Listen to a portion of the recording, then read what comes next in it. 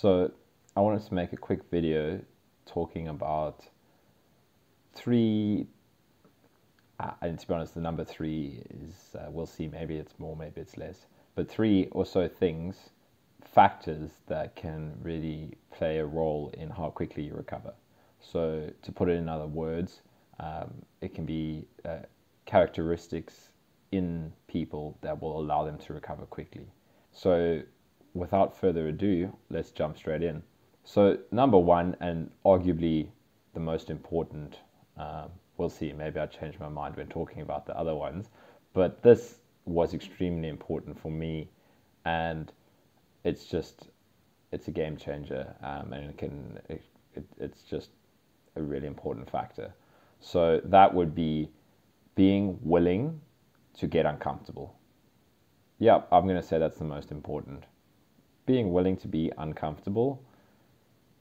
It's really the unwillingness to be uncomfortable that perpetuates this thing. So I say this all the time.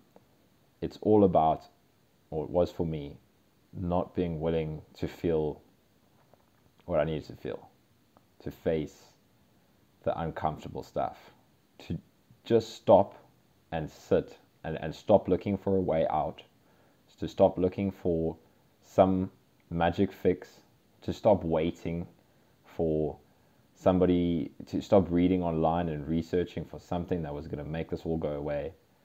None of that helped me. It all made things worse.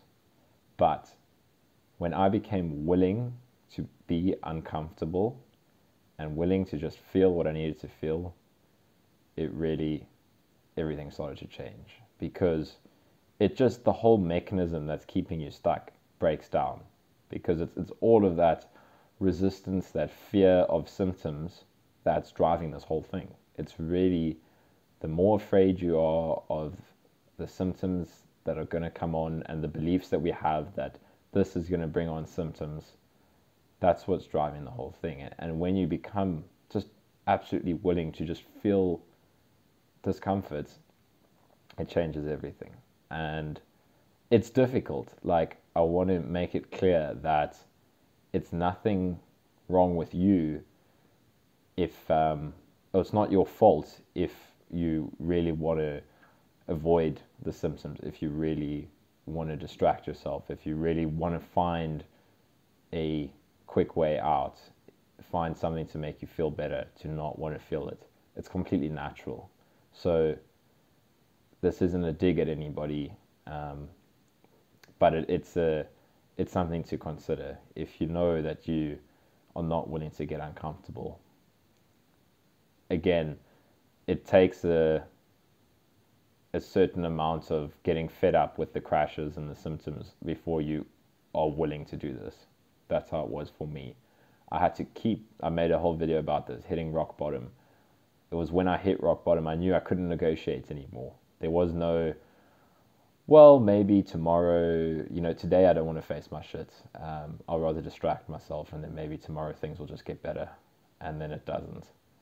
And then eventually you become willing to get uncomfortable. So yeah, that's one of the most important factors, is as soon as you're willing to be uncomfortable, you will sit with what you need to sit through, and the resistance drops away because you're willing to open to what you need to open to.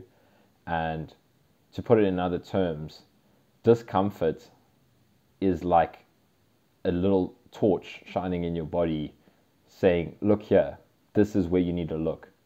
And when we try to run away from that, it's just gonna get brighter. It's just gonna try and make us more aware. Look here, look here.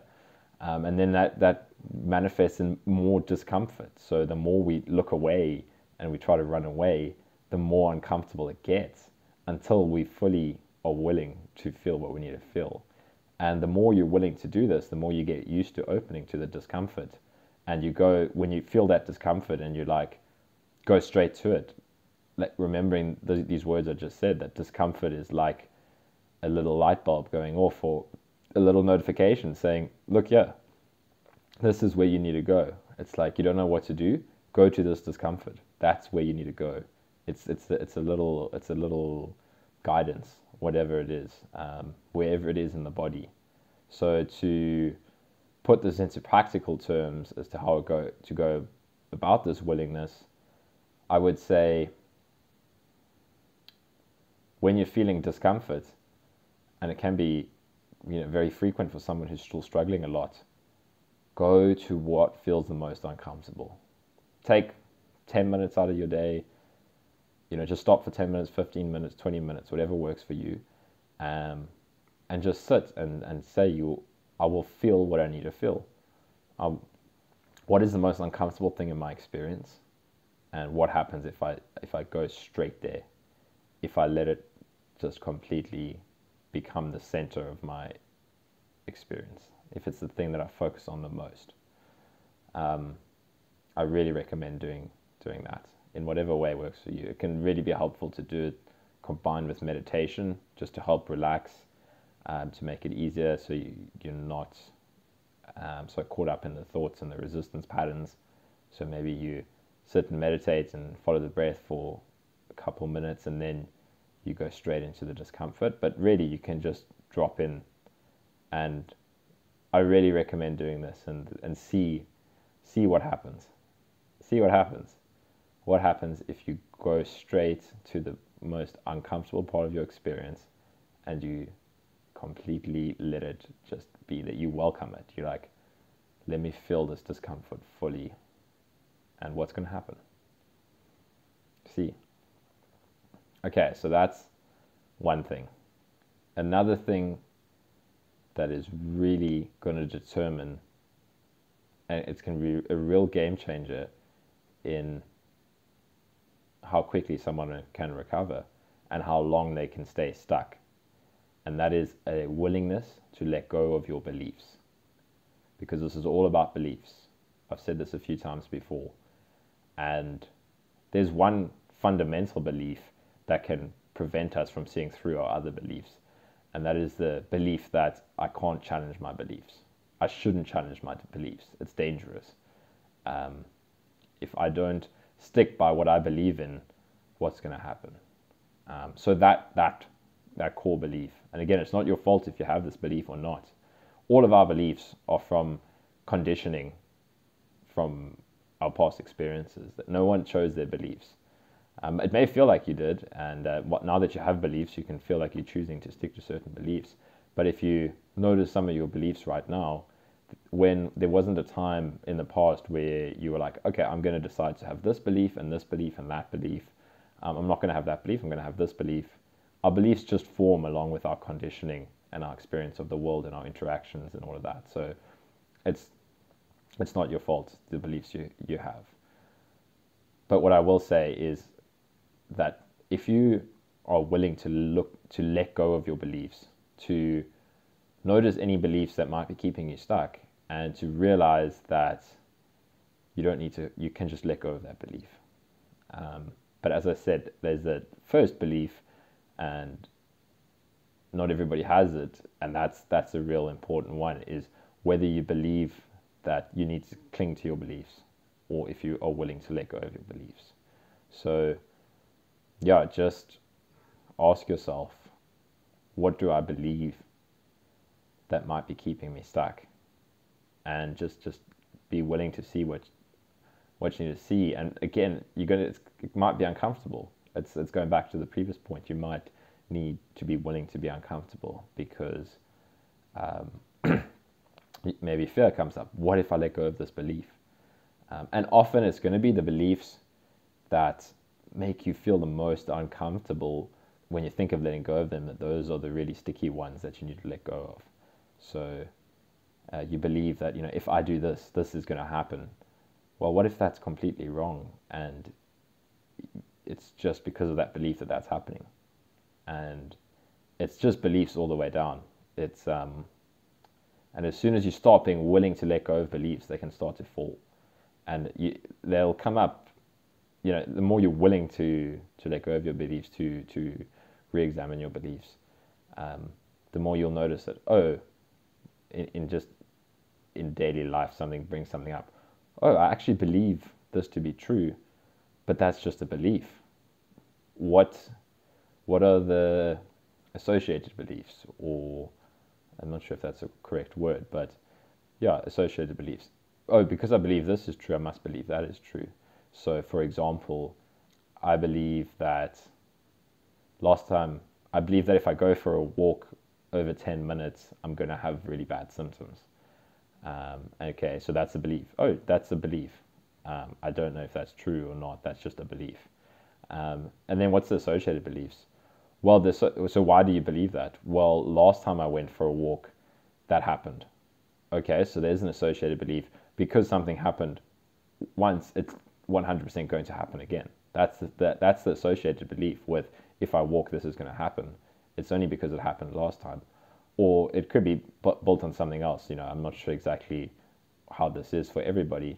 It's just an example, but or because this happened to another person in a similar situation to me. So you've read online somewhere that somebody continued to get worse the more they exercised, and then that belief forms in you.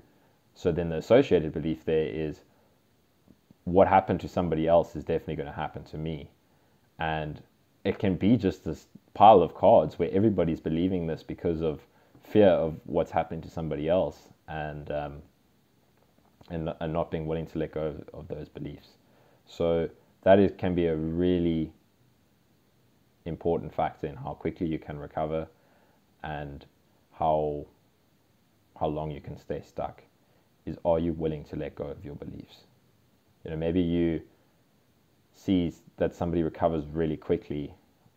They did some brain retraining program, or they suddenly just realized that this was all about their beliefs and their reactions and again, when I'm talking in this way, I'm not putting the blame on anybody. It's just realizing that it's the conditioned responses in our nervous system that can keep us stuck. And once you realize that that's what's keeping you stuck, and it's not some thing that needs some magic medicine or some scientific breakthrough to fix you, then you can recover really quickly. So maybe you've watched a recovery video and someone said they recovered really quickly because of brain retraining or whatever it was for them. And then you notice that the thoughts come and they say, that can't happen to me, or that happened to that person because they weren't as sick as me.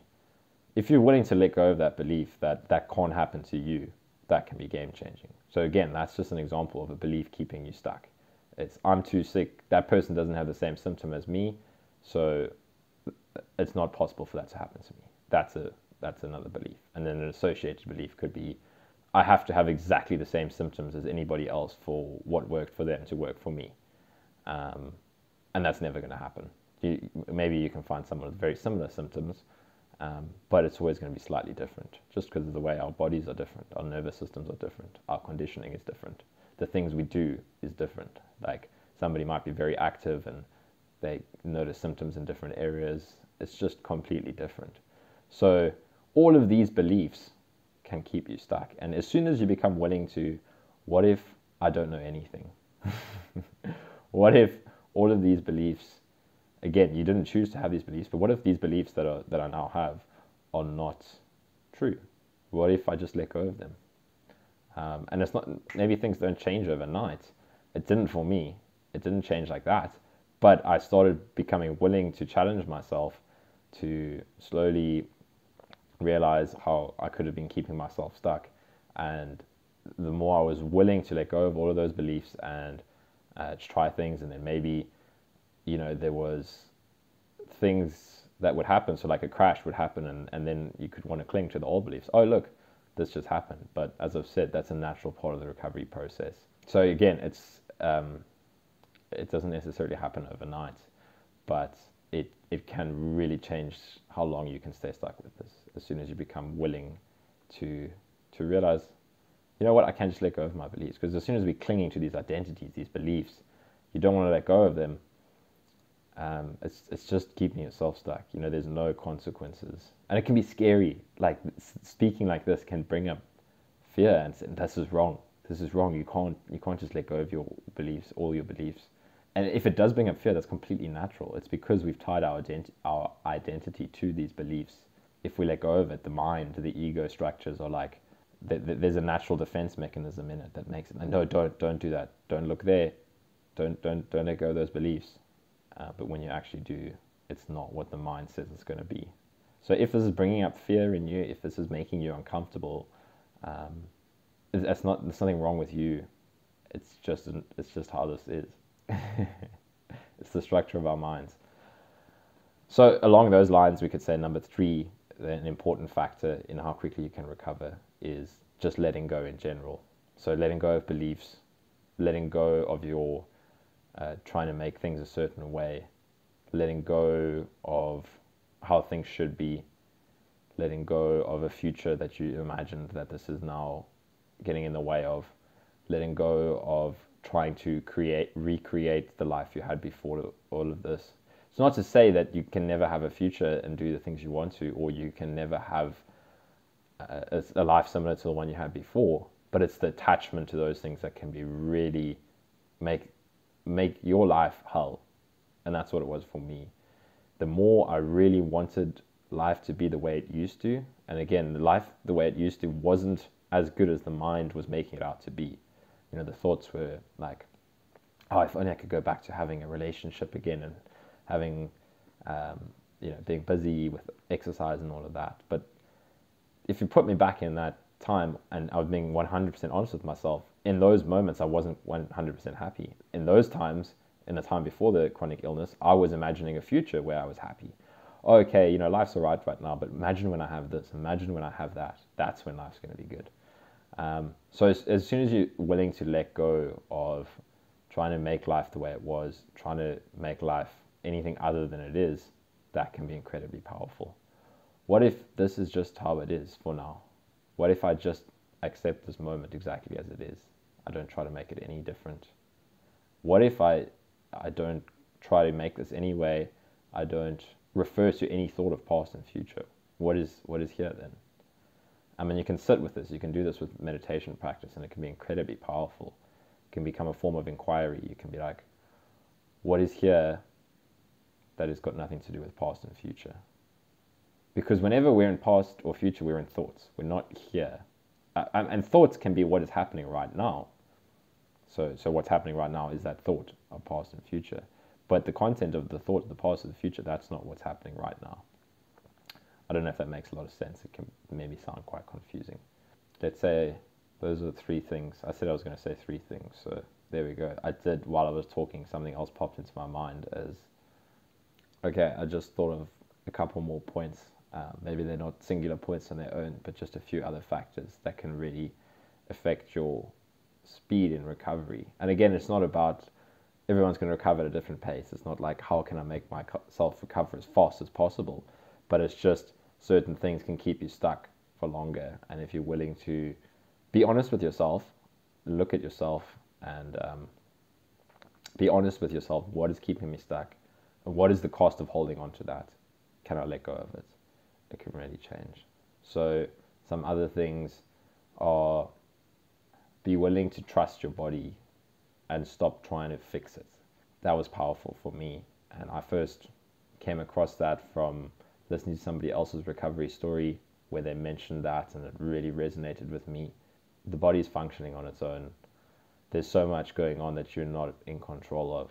What's actually happening, what was happening in my illness was there was this mind that was trying to fix this problem that was just me being unwilling to face what I needed to face, was getting in the way of everything. And the body was like, piss off. Maybe I'm just like personifying it here. But yeah, really just trusting you don't need to fix your body. It was really, the more I try to fix everything, try to make symptoms go away, try to imagine, it was again imagining a future where I didn't have to face anything uncomfortable. That's what it was. It was like, there's something fundamentally wrong here because I'm feeling so uncomfortable. And obviously it got worse and worse and worse. I got to the point where I was having really horrific symptoms, but it was all stemming from this fighting, feeling what I needed to feel. And imagining that one day I would wake up and just feel awesome. But that only happened, and again, some days I wake up now and I don't feel awesome, but then I'll sit, or maybe I won't sit. Like sometimes I try to distract myself, and because I'm not willing to feel, but eventually it will build up to the point where I'm like, what am I avoiding? What do I not want to feel? What am I resisting? Yeah, just sitting and welcoming the most uncomfortable thing in your experience is so powerful. It's incredible how much it can change. And let's say another here, I don't know where we are, 4 or 5 factors that can help you recover quickly. Authenticity was a game changer for me. So we can use other words that kind of mean the same thing. Honesty and sincerity, but with yourself. That's where it starts. If you're not being authentic with yourself, you're not being authentic with others.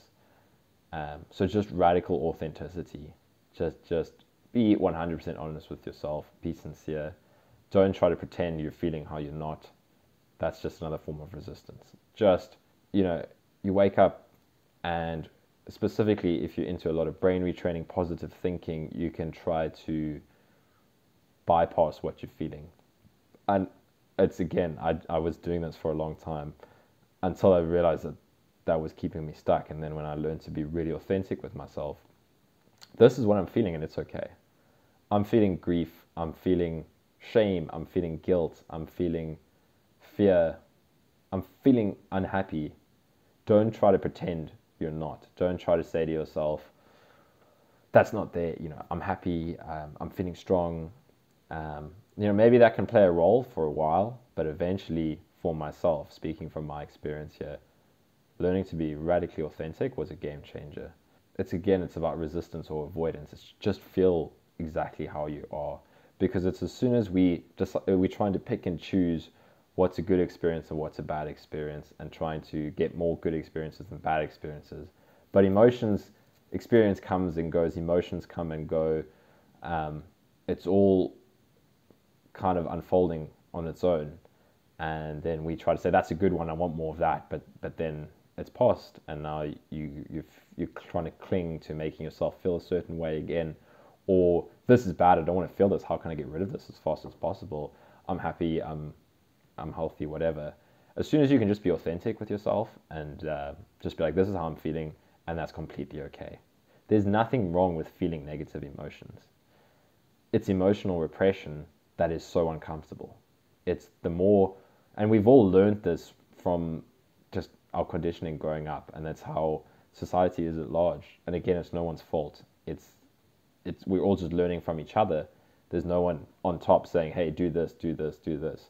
But we've learned as a society to repress certain emotions, and that can be hella uncomfortable. And then these emotions need to be processed, they need to be felt, and it can get really uncomfortable the more you try to repress it. So as soon as you're authentic and you're just willing to feel, and there's an emotion, and it's completely okay to just let guilt be there, let shame be there. Those are difficult emotions for a lot of people. The first time you start to do this, it can be uncomfortable to feel shame, guilt, whatever it is, fear. For different people, it's going to be different things. Anger, sadness, frustration, irritation, all of these things, if they're there, if they come into your experience, just let them be there. You don't need to pretend that it's not there. This doesn't mean going and acting on these emotions, because that's actually repressing the emotions more. If the first thing that comes to mind, if I say be willing to feel your anger, and you have thoughts saying, well, if I do that, I'm going to act out in anger at everybody. And maybe you've seen people act out in anger, and that makes you scared of feeling anger. This can be anything, depending on your past experiences. But what actually happens when somebody's acting out in anger and violence because of anger, it's because they're so unwilling to feel their emotions. Because they don't want to feel that anger, to repress it, they then act out in rage and do something violent, because they weren't willing to feel that emotion. So, yeah, if the mind says something like, I can't feel that emotion, it's going to make me behave in a bad way or something like that, that's just thoughts. That's not feeling the emotion. If you really just feel the emotion, whatever it is, welcome it. I spoke about this in my last video. In the last half of the video, I was kind of talking through the process of welcoming whatever it is an experience that wants to be there. Just completely welcome it with open arms, give it space. And you'll be surprised at how much quicker emotions change when you do things like this. So if you just let emotion completely express itself and just, take over your present experience and just feel the real, like go to the root of the emotion, feel the sensations, not just in the thoughts about it. Maybe something happened at work and this person was such a bad person and they're so, how could they do that to me? All of that. If you just go to, how does that make you feel in the body? What are you feeling there? And you just, the thoughts can be there. It's fine. The thoughts can run. They can be there, but get into the sensation, and then you'll be surprised at how much quicker these emotions change, as opposed to when we're repressing them and we don't want to feel them. Then it can stick around because it needs to be felt, whether you want to or not. It's going to be there. So just welcome it. And that's a whole thing on its own, emotion work. But it's not complicated. It can really just be a willingness to feel, welcome whatever comes up, and it's powerful. It's really a game changer this all kind of ties in together. So we can call it different things, but it's all about willing to feel, willing to let go, being authentic, and just welcoming and not resisting, just welcoming what's in experience. And whatever you're feeling, you just welcome it. You wake up and you feel like shit. What am I feeling? What do I not want to feel? Just welcome it. So that's a longer video than I was expecting to make, but yeah, I think that's all really important. So let me know how this goes for you if it helps, and best of luck. This can be difficult work. So again, just be kind to yourself, and it's all about welcoming. If you're struggling, that's fine. That's okay. It's difficult. And maybe for sometimes you'll resist and you will distract yourself and you will avoid doing the work until you can't, and then you come back to it, and that's fine. I've done it. I do it this time. I went through a period recently where I was distracting myself a lot, and then I started meditating a lot again the last few days, and it was just a game changer. But I can't. Sometimes I'm going to distract myself, sometimes I'm not. But there is always a choice, right? So a little bit paradoxical, but just don't be too hard on yourself. And best of luck.